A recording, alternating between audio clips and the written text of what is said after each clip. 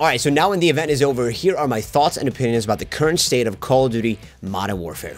Now, this list is in no particular order. I just kind of sat down and just wrote down the first things that came to mind. And the first thing is actually time to kill related. And I do feel like the time to kill in this game is a little bit too fast.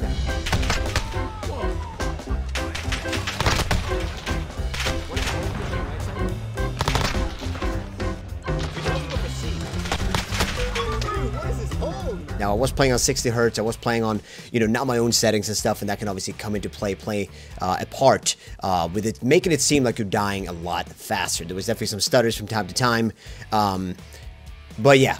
Now, in terms of game modes and such, we tried the 10v10 mode. Well, we tried the 2v2 mode, we tried a 10v10 mode, we tried a 20v20, and I've heard rumors, we didn't play it at the event though, that it's going to be a 100-player mode, which I don't know if anybody said BR, but that's the first thing I'm thinking about. But that's just a rumor at this moment in time. I don't think that's been confirmed anywhere.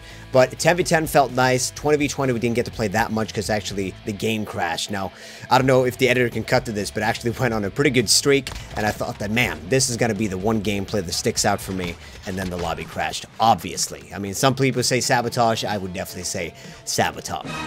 No! Boo!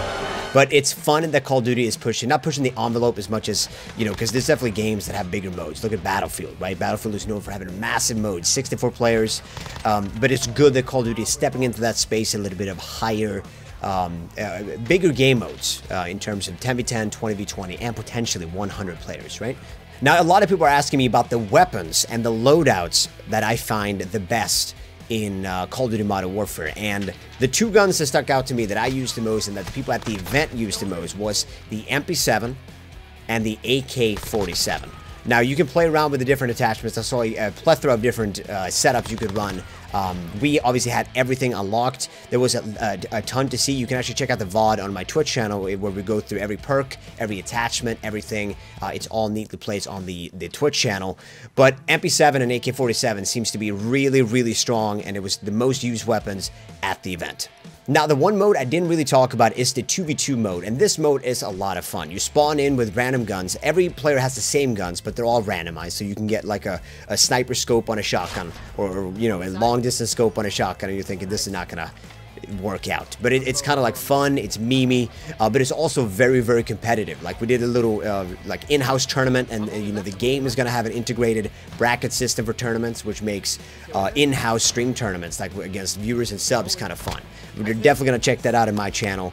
But yeah, the mode is a lot of fun, super competitive. I like the maps, much smaller maps, so you can't like go and run somewhere and hide. Do like the 2v2 mode a lot. I think we're going to play that a whole bunch in my stream. Now, in terms of other modes, we have the nighttime mode and the realism mode. Now, in this one, in the nighttime mode, obviously it's night. I don't know if you can kind of tell that by the name. But in this one, you kind of get to pick and choose when you want to enable your night vision. And there comes a little tactical aspect to that. Because when you enable that, you get a laser pointer, so you can see where you're aiming. But then you can also see everybody else's laser pointer. And that's only when you have night vision mode enabled. So it's not always the best thing to have it enabled, even though it might be dark, because you will essentially just give away your position. And with realism mode, you have the aspect of obviously have no HUD, and you get no confirmation when you get a kill. So you can be shooting at somebody, but you don't actually know if you've gotten them, because there's no feedback telling you, hey, you got a kill, hey, you've been awarded a 100 score, 150 points. There's none of that. I don't think this is modes that I'm going to play a lot. I tend to enjoy the regular. Sometimes I enjoy the hardcore mode in Call of Duty, but for the most part, I want to have that feedback when I take somebody out that, hey, all right, he's done, now I can move on to the next one. So I don't know if that's something that you guys enjoy, but that's something that I noted down. So there you have my thoughts and opinions about the current state of Call of Duty Modern Warfare. Now, I do say current state because they can add things, remove things, tweak things along the way up until final release on October 25th. But as of right now, I like it a whole lot. But I want to know what you guys think, right? In the comment section down below. Do you like it? Do you dislike it? Are you kind of like, I don't really care much for Call of Duty? Maybe this is the first time you've been excited for Call of Duty in quite some time. I've been hearing a lot about that on social media. So whatever your thoughts and opinions are, please leave them down in the comment section down below. And with that said, it's going to wrap up this video. Please like and dislike it depending on if you liked it. Please enable post notifications, subscribe to this channel to never miss a upload. And with that said, guys, thank you so much for watching. I will see you guys in the next video on this channel later. Bye-bye.